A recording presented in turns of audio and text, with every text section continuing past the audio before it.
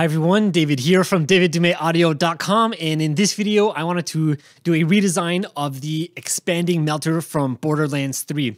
Now if you don't know what that is, the expanding melter is actually just another gun inside of the Borderlands 3 video game, and what I decided to do is just kind of take the video, a video from using that gun that I found on YouTube, strip the audio, and then basically do a redesign of it. It's not exactly a redesign, it's not like I wasn't trying to copy it exactly, but I was taking inspiration from it. And so what I like to do in this video is just show you my redesign and break down layer by layer how I created it so that hopefully you can learn how to do that for yourself. Like I said before, my name is David. If you're new here, I like to create sound effects. And if you also want to learn how to create sound effects and you want to become a sound designer, then I have a free little gift for you. It is my 5 layering techniques for creating new sound effects. And it's a guide that I put together. It's a free PDF just outlining 5 different layering techniques that I have used and I've seen other people use for creating sound effects. So anyways, it's going to be absolutely free. The links will be in the description. All right, that's it for now. Let's jump into our video and get started. All right, so what I'd like to do first to start is to just play the original. So this is, like I said before, I got this little video on YouTube here. So I'll play the original from the video up here, and then I'll go play mine, and then we'll kind of break it down layer by layer, see how I created it, and yeah, we'll go from there. So this is the original.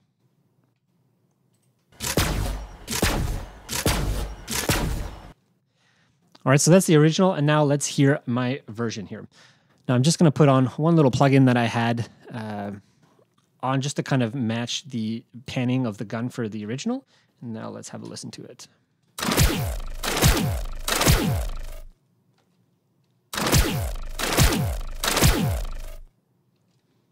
All right, so that is my redesign of it. Obviously, not exactly the same, but I think it fits the character of the gun. So why don't we actually just go in and see how I started to design this, and we'll do it layer by layer.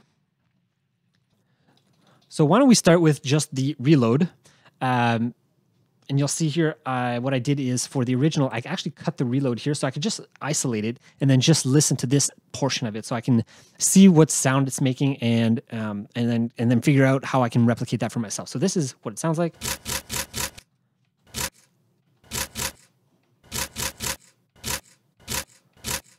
Right, so what I'm hearing is a few things. It's mostly some sort of a mechanical sound, obviously something metal like that. And then I also hear like very faintly some sort of synth sound or electronic sound that's kind of rising in pitch. So it's very faint. It's kind of in the background, but it's there. So that's what I was going for when I was recreating that. So here are my redesign layers. I actually had 3 of them. So let's play them together.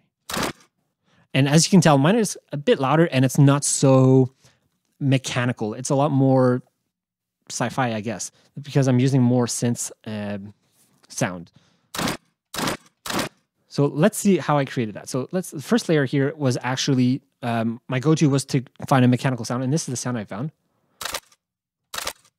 Right, and this is just some mechanical sounds that I created from before. If you guys actually are interested in knowing how I created these mechanical sounds, I actually made a video about it. I'll put it in the cards right now so that you can see it and go check it out there if you are interested in seeing how I made this. But yeah, so just some easy mechanical sound. I kind of just shortened it because it was quite a bit longer, and then I just did a little fade at the end. And you can see here, I'm aiming to match the sound of the original right here. Right, the length of the original. So that's what I did here. Once I had that in place, then what I did is I wanted to add that electronic sound that was kind of rising in pitch. So the first thing I went to is I got this drill sound that I recorded, and this is just I think it was a hammer drill or something like that I had recorded at my house. And then, so this is the recording of it. And then what I did is I put on here manipulator, which is right here. And then I did a few things. So the first thing I did is I wanted the pitch to go up. So that's what I did with the format here. And so if we listen to that, you can hear it go up. And then what I also added is a few harmonics, a few lower harmonics. So it was at -2. So and down like this. And then I also added the alternator, and that's what gives it that kind of buzzing sound. So right now it's just processing it a little bit more. It's more of a taste thing than anything because it's not adding too much. You'll see on the next one it actually does it quite a bit more if I'm not mistaken. So that's the sound there that I was going for. So now together, these two. Okay. And then the last one I had is this layer here, which is a very similar thing that I did with this electronic drill sound, except this is a riser that I just created, and I just kind of chopped it up, put this section in here, and let's see, actually, maybe I can turn off these here. So that is the riser sound, right? It's just a really small portion of it that I cut out and just added a fade on. And then I did the same idea here with manipulator. So I had the format going up here. I also had the pitch going up. And the smoothing, though that was kind of a mistake, but I mean, I just left it there and it kind of works. And then same idea here. So I had the harmonics. I wanted more higher pitched harmonics, so 3.5. So if I put that, this is what it sounded like, but higher up. Right, you get more of that bubbling sound, which is great. Then alternator again here. You get more of that engine sound, but with the alternator on.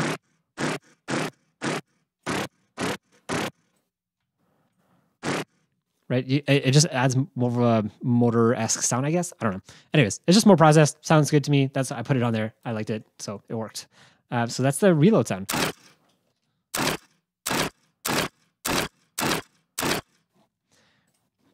Nothing too crazy or too complex. So that is it there. So I'll just take that off here. And that's that. Okay, so next is the actual gunshot. And the gunshot itself is these layers right here. So I have 6 layers for the gunshot that I use. So let's go through these one by one. Sorry, so this is the reload. So actually I only had 5 layers for the gunshot. Okay, so the first one is this one here. And let's have a listen.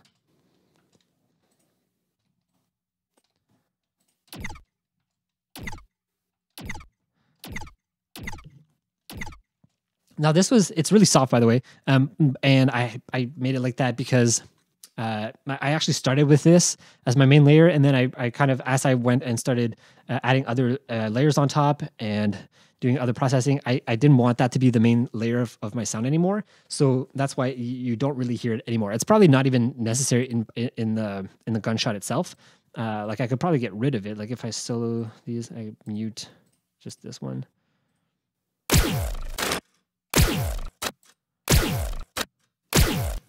So you can't even tell. You can barely hear it.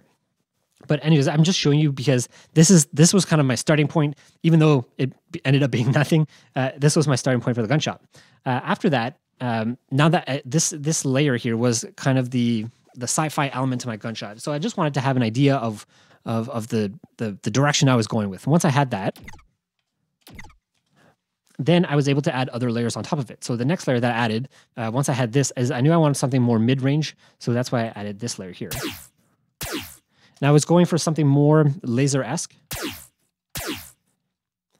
So that's why I added this one. You'll also notice not much processing is actually happening here. The only thing I'm really doing is using track spacer a lot because I want to balance out each layer between each other. So for this track spacer, I wanted to make sure that as this layer was playing, this layer would still punch through and would not be masked by this layer. So if I play it, so I want this laser layer to come out and come through, especially in the top range, which is why you'll see I brought down the high cut so that it can come through in the higher sections, for higher frequencies. And then the bass, I want it to be ducked by this layer because I want this layer to come out. So that's how this came about. And yeah, so that was this layer. Next layer was this one right here. Again, I just wanted something to complement this layer here. So something, again, more mid-range, but with a different kind of character. Again, same idea here. I put on track spacer just so it doesn't mask any of the other layers. Okay, next I had more of a, this is where I think the body of the sound is where the laser is. So let's listen to this one. Yeah, so this is that really high-pitched laser. So the other 2 layers were more like the body of the sound. They were more mid-frequency range, right? You still have that laser sound, but this one was really the high-pitch frequency that I was going for. And it really had that high-pitched frequency right at the beginning, and then it also has the tail. So that's what this one here is doing. And then finally, we have this layer here, which is this. And this is just the kick of the sound. This is the punch. This is where you get the hit in your chest sound. So like if I was going to take this off and just play the rest, it would still sound good, like you'll see. It still sounds good. It's just, it's missing that hit. And then when I put it in, you just get that hit, that thump, and that hit in your chest using this layer here. So that's what this layer is really doing. All right, so that's it. It's a really simple design. I'm kind of just breaking them down by layers, starting with this one, and then kind of adding layers on top of it with different that are doing different things to the sound. So yeah, so that's it for now. The next thing I wanted to show kind of quickly is just kind of how I created these layers, because what I did is most of these I actually just created within Faceplant. So for example, I have here, this is like where I did my thump layer. So what I would do for these is I import inside of Faceplant, I create this patch where I have a sampler, and then I just have a bunch of filters that are getting modulated by this LFO. And this LFO is the transient, that is the LFO I'm using for the transient. So I'm applying this LFO to the pitch here, and then I'm applying the same LFO to the cutoff of each of these filters. So you'll see everything's moving kind of fast. Like these parameters here are moving fast, the cutoffs, because it's all with this LFO. And this LFO is going really fast because I want it to be the transient right at the beginning. So I want it to move really fast. And all I did is I imported these long files. I call them, my sampling design, sound design files. These are just long files that I created. They're just a bunch of wacky sounds that I try to create. And I try to make them as long as possible and just be creative with them, so that then afterwards I can just import it into stuff like this and then kind of scan through them and see if I can find little tidbits that are really interesting. So that's how I created this sound here. And I also added here, you can see a transient shaper, disperser, just adds a bit of bass and then some distortion. Right, and with that, that's how I created my thump, the thump portion of the sound. Here I have another sample. Again, you'll see here, it's the same idea. So what I have here is my sampler up here. And then same idea here, I have my LFO that's modulating the pitch here, the cutoffs for all these filters. And that's pretty much it. And then after that, I have this analog waveform here. So this analog waveform is actually outside of the output. So you're not hearing this. It's actually, I was using it to modulate the phase, but in this patch I didn't, but just so you know why this up here, I can actually probably turn this off. Yeah, it's not actually doing anything right now.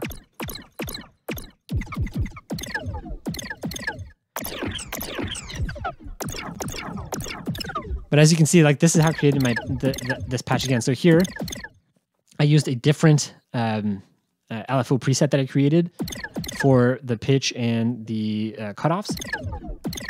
And it just has a slower like decay so that it sounds more like this laser sound. Right, and I did the same thing here. I would just scan through my file.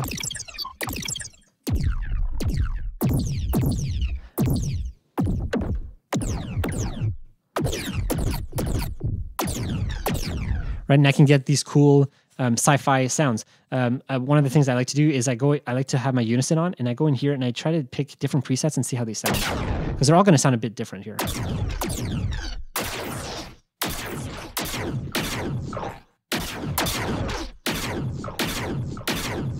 Right, and then another thing I can do is reverse. So right now everything's playing forward in forward motion, but if I press loop, now I have the option to reverse it. So now I can just, again, pick a same file, and then it'll play backwards.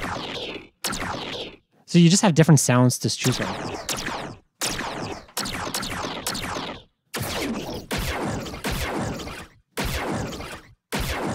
Right, and that's how I created each of my layers inside of the gun.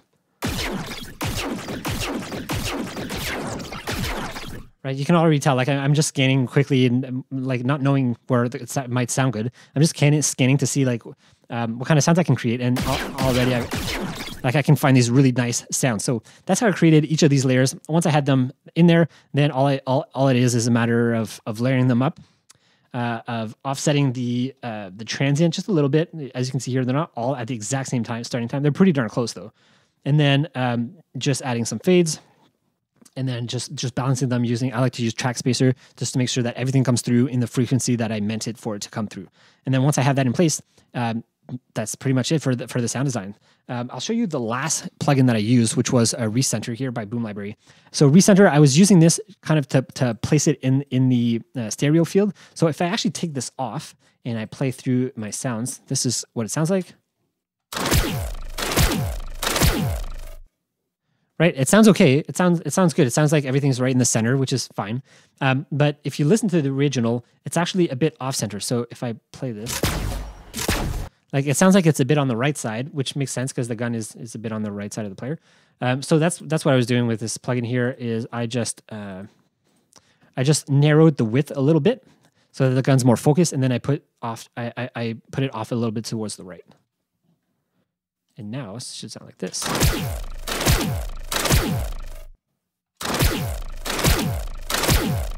Again, minor details, but it just helps to sell the sound effect a little bit more.